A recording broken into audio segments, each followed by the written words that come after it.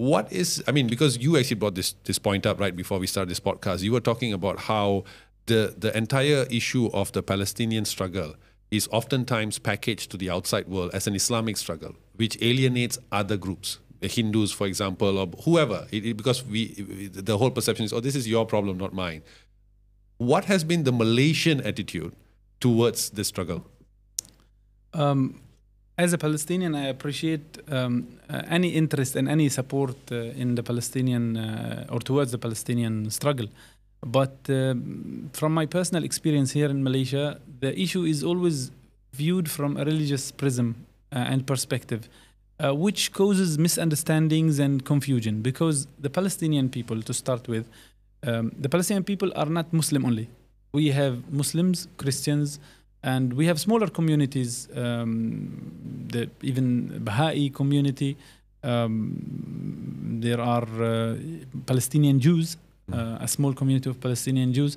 And therefore, those who think that we as Muslims should support the Palestinians because they are Muslims, they start with the wrong premise. It's not accurate. That's one. Number two, the struggle in Palestine is not for a religious agenda. The Palestinians, be it Muslims, Christians, or others, are struggling for freedom. They want the basic human rights, the dignity. They want emancipation. They want liberation. They want to have a state of their own. And this struggle should be supported by anybody who believes in basic, human rights. Yeah. Muslims, Christians, Hindus, Buddhists, anybody who believes that other humans are equal should support this struggle.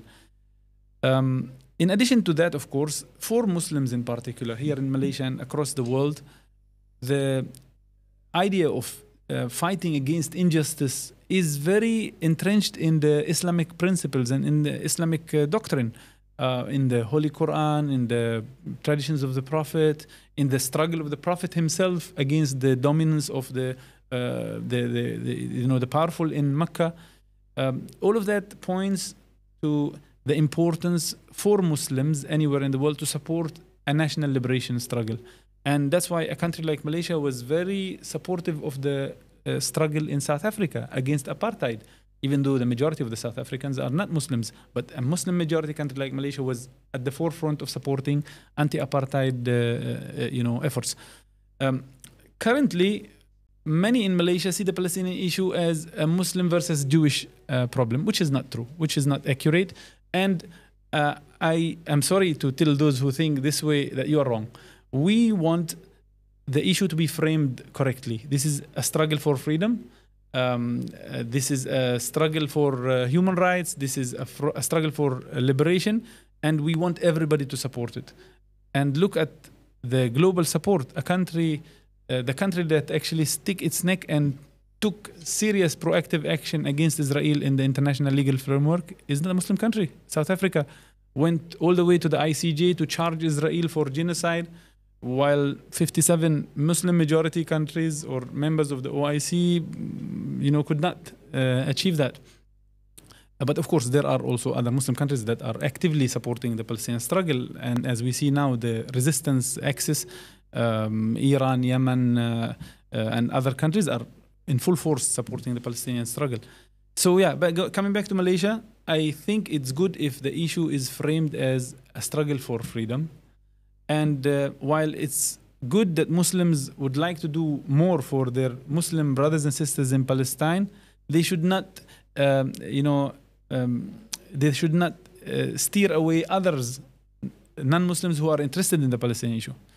And from my communication with many Malaysian friends in the civil society in particular, I see that many Christians, Hindus, Buddhists are very supportive of Palestine, but not as many of them are engaged in public debate and discourse on Palestine here in Malaysia. Maybe the fact that Malaysia's public discourse is very heavily influenced by racial... Yeah, I think that's the main problem. Yeah, politics and racial ideology. Maybe this, in a way, limits any such initiatives from non-Muslims.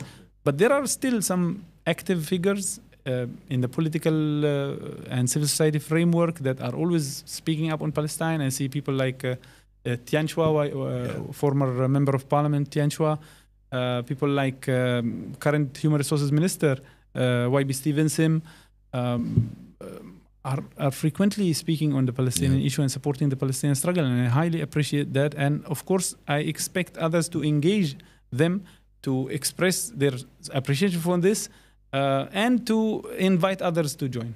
Definitely.